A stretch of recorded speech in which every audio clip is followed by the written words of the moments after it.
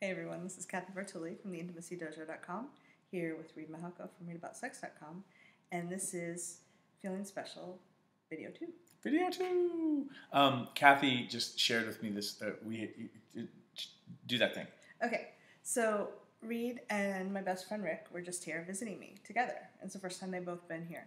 And because riding in the front seat is really important to me, I was kind of like, I'm going to be driving because we're in Dallas. And what if they both want to sit in the front seat? Well, how do I balance them both feeling special? What do I do so that neither one feels neglected or hurt? I was concerned about that. Yeah. So this is a classic example of a very caring, huge, open-hearted, amazing person worrying too much. Thank you. Yeah. No, it's very sweet of you to be like, wow, like that's really important to me. Maybe it's important to them. It's projection, right? And the way I would handle it is you do your little difficult conversations formula, and you basically tell your friends, hey, this thing is really important for me, and I'm worried that it might be important for one of you guys or both of you.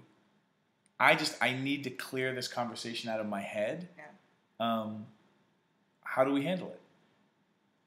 You might, if you're really worked up about it, like say you've been thinking about this for 5 days and you're like, oh my God, how am I going to...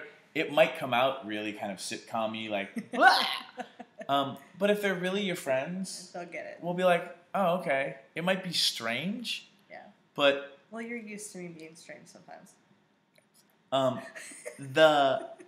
But I guarantee you, the strange factor of you blurting out your concern is going to be way less strange than what you do to inside your head and how it resonates inside the car on that drive where you're worried that one of them's upset, and now you're like, oh my God, how come Rick's he's in the back seat, and how come he hasn't said anything? Yeah. He must be really pissed off. He must really want to sit in the front seat. And oh my God, like Reid doesn't know, and I really want them to get together. And then Rick and I are sitting in a car being like, what is going on with Cathy? Yes.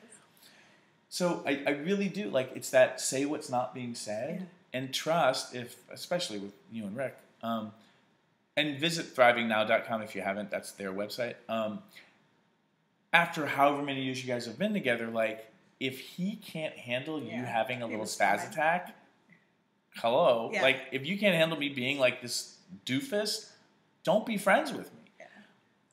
I mean, that's how I would handle the special thing. Like, when you catch your momentum, your worry wheel really picking up speed, say something. Yeah, say something, because... And I actually did. Before you got in town, I talked to Rick, and he's like, I don't care who sits in the front seat. I'll just sit in the back. And he didn't care. Yeah. It wasn't a big deal.